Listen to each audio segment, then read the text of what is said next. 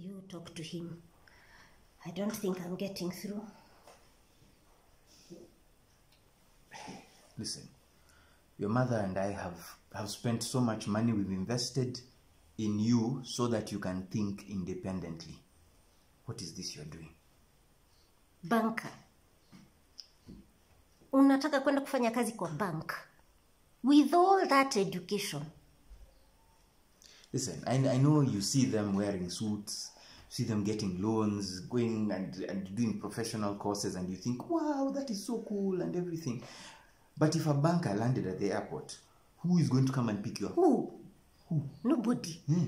But if someone like Beyonce landed at the airport, or Rihanna, she landed, you know, the country will come to a standstill. Everyone will stop what they're doing. Come to you with your network portfolio. Which crowd are you going to pull with your portfolio? Listen, it is good to have a hobby. Yeah? Even me, I have hobbies. You do have hobbies? Yeah. We have hobbies. Yeah.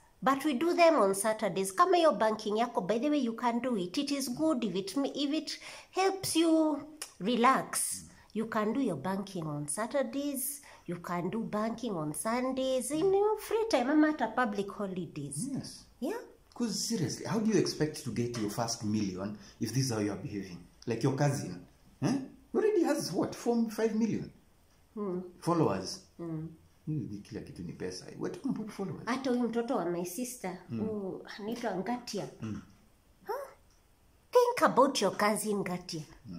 How many plays has he put up? Wewe ukiwa tu hapo unafikiria tu balance sheet, sijui risk management, anga what? Na checks zikibounce. You want to spend your life deciding who can be given a loan and who cannot be given a loan. I can tell you that without even having to go wanaendanga banking school. I can tell you that myself. We know these things, but when your mother and I have come to a decision. We didn't want to have to do this, but you forced us. So, we don't care. When they open it up, we're sending you to Coachella. Hopefully they'll talk some sense into you.